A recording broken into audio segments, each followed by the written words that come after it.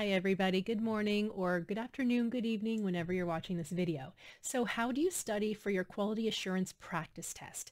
If you are a dental hygienist and in your province, in your state, you need to take a quality assurance practice test, then listen up. So it's not like the board exam. You do not have to go back to your textbooks from school. You probably don't have them. I don't even have mine, and I'm a teacher, a tutor. I tutor for the board exam and all my stuff is digital. But anyways, most people don't have their textbooks. You don't have to go back and read those textbooks word for word, page by page. It's not like the board exam where you have to know a little bit about everything.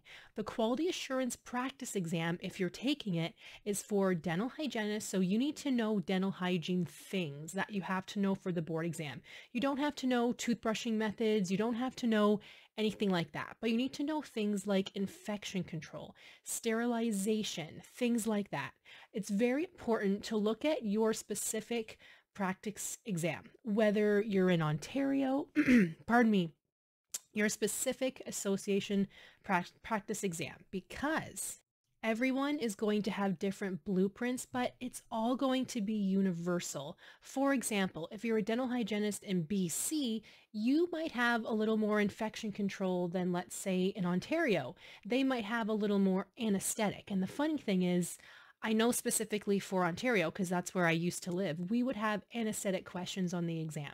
But in Ontario, as a dental hygienist, we can't give local anesthetic, but we would still have it on our exam.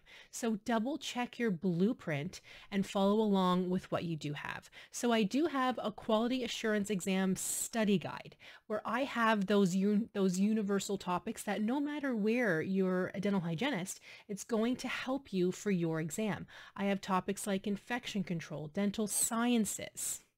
You will see community, special needs, radiography. So no matter if you are a dental hygienist here or a dental hygienist in BC or a dental hygienist there, you will have to know those for your quality assurance practice exam. But just remember, it's not like the board exam.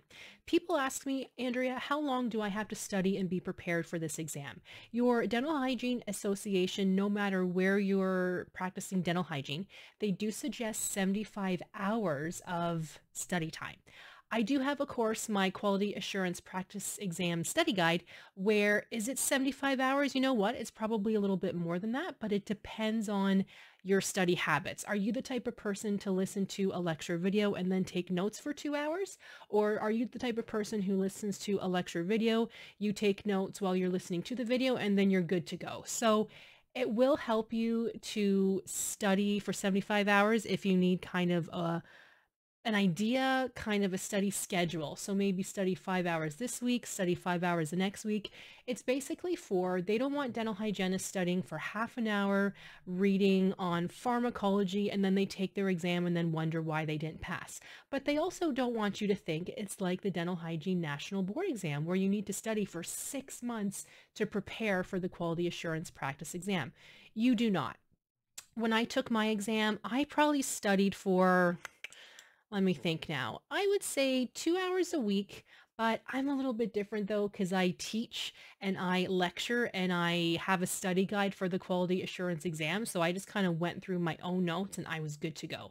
So just remember that you don't have to study for 6 months to take your quality assurance exam, but don't just study for half an hour and think you're good to go. So read through with your specific Dental Hygiene Association what you need to know, but I do have a quality assurance practice study guide, exam study guide for you if you need to really know what to focus on. I have modules, everything in there. I can leave the link for you guys down below. There is also a sneak peek inside my course so you kind of know what to expect. And my course is for any dental hygienist taking the quality assurance practice exam because like I said, they're all universal. You all have to know dental sciences, infection control, community, radiography.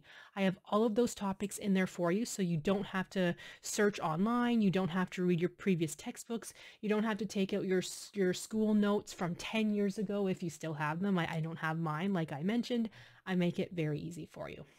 Let me know, you guys, if you have any questions. Thank you for watching, and I'll see you in the next one.